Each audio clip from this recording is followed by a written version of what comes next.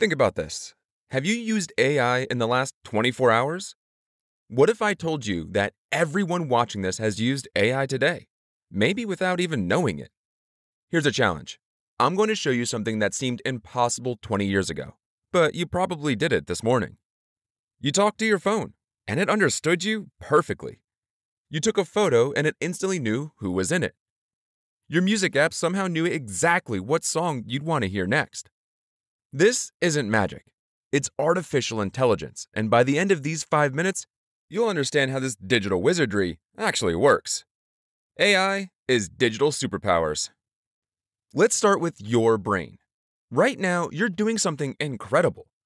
You're looking at these squiggly lines I'm drawing, and somehow your brain is turning them into meaning. You're recognizing patterns, making connections, learning. Now imagine we could teach a computer to do the same thing, but faster, with more data, and without getting tired. That's exactly what AI is.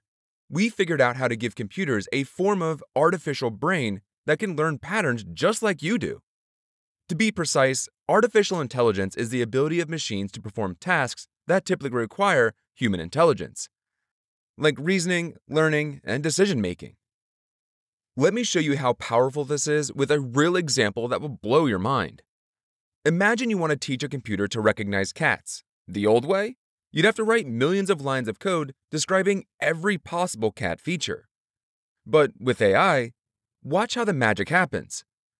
Step 1. Show the AI 1 million cat photos. Step 2. The AI finds hidden patterns we humans never noticed. Whisker angles, ear shapes, eye positions. Step 3. Now it can identify cats better than most humans. This is called machine learning, a subset of AI where computers improve their performance on tasks through experience, without being explicitly programmed for every scenario. The computer literally learns from examples, just like a child learning to recognize animals. And here's the kicker. The same process works for anything. Diseases, languages, music, even predicting what movie you'll love. Plot twist. You are already using these AI superpowers every day. When you type and your phone finishes your sentence, mind-reading power. When Netflix knows exactly what you'll binge next, future prediction power. When your camera automatically makes your photos look amazing, instant artistic power. When Maps finds the shortest route through traffic, time manipulation power. When spam emails never reach your inbox, digital protection power. You're not just using technology. You're wielding AI superpowers that would have seemed like pure science fiction just 20 years ago. But wait, we're just getting started. The AI revolution is like the internet in 1995. We've barely scratched the surface. Right now, there are 3 main types of AI. We've been talking about narrow AI, systems that excel at specific tasks. Then there's general AI, which could handle any intellectual task humans can do. But we're not there yet. And theoretically, super AI, which could surpass human intelligence entirely. But even with today's narrow AI, imagine the possibilities.